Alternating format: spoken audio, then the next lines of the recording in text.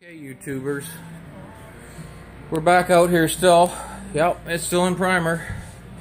I left you last week. We got the underside, inside, you know, that was all done.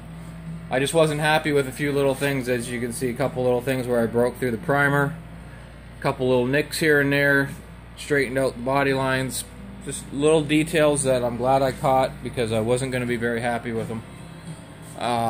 Even something like this, in the back side of this here, I found a couple cracks that I needed to fix up first, so I gotta get these things done. So today's the day we get this place cleaned up, get this thing taped off, and then tomorrow morning we'll shoot it.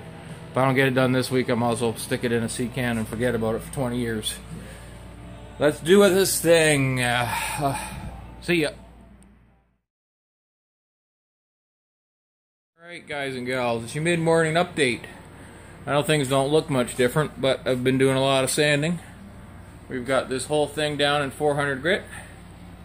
I'm happy. I'm okay with all my little bits and nicks and stuff. I used to use, what was it? Look, it came in a toothpaste tube and it was brown or red. It was like a lacquer spot putty, I think they called it. But I was advised not to use that. I got this stuff here, Pro Series. No, it's Pro Series, so it's got to be for us pros.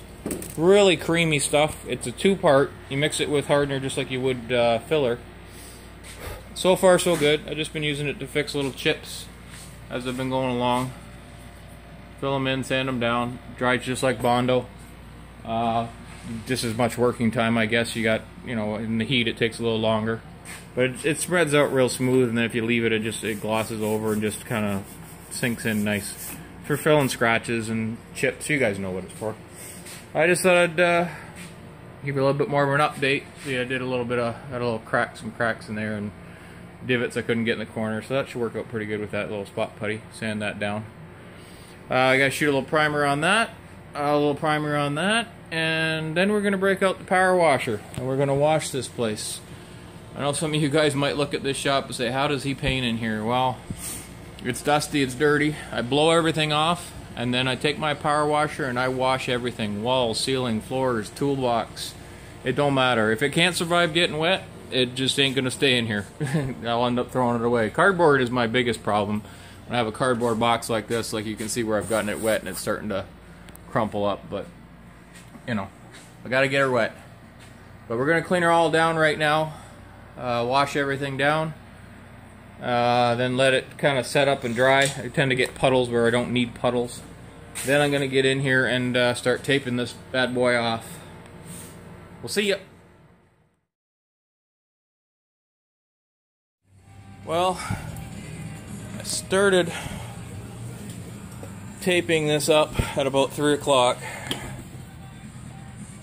And I'm now, I think I'm pushing after 6. It may be closer to 7. I didn't check the time before I turned this on, but we are 99% ready. I gotta do the inside of these doors. The insides of the doors. And that's about it. Doesn't leave much to paint, but that's cool. Let's do it. See ya.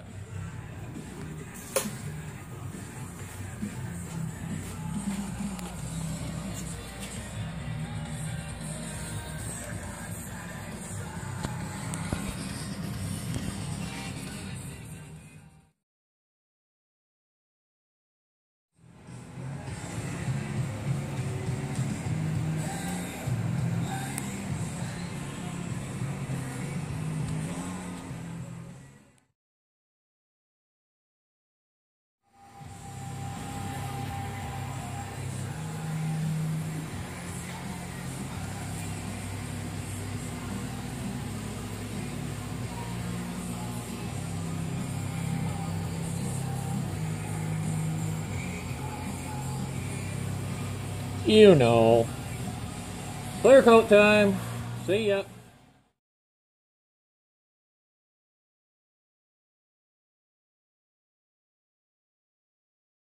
Well, there you go, guys. It's done. Took a little power nap. The usual dirt, which I don't foresee being an issue. If you recall, back when I did that hood, this clear wet sanded real nice. All I did was use the orbital pad with 1500 and 3000, and then my compounds like glass. So the little specks, it's like lint, I guess. It's not really dirt. There's no flies or anything in it. They should all come out. But real happy overall. It's gonna be nice. But it's a lot of green.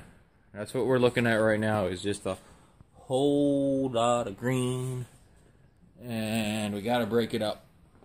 And we will be doing so with the billboard stripe, black vinyl. Did the blackout on the back already. I've taken that off already. There's a spot there. Thankfully it's underneath. I got way too much clear, I guess. It's actually lifted off there. So I've got to clean that up, but I'll let it dry a little bit more. It's still kind of stringy right now, but we've neatened up the jams. Kind of looks yellow to me. Not much for colors. My eyes don't really adjust well to color, but hopefully that's the same green that the man wanted. And I showed it to him, so it's out of the same gallon. So anyways, there you go. Sublime green 71 cuda. She's a 71 now. No turning back. See you guys. Have a good week. Next time you see us, we will be doing engine work. 346 pack needs a refresh. And I still have to blast this axle and the leaf springs. Some assembly required. See ya.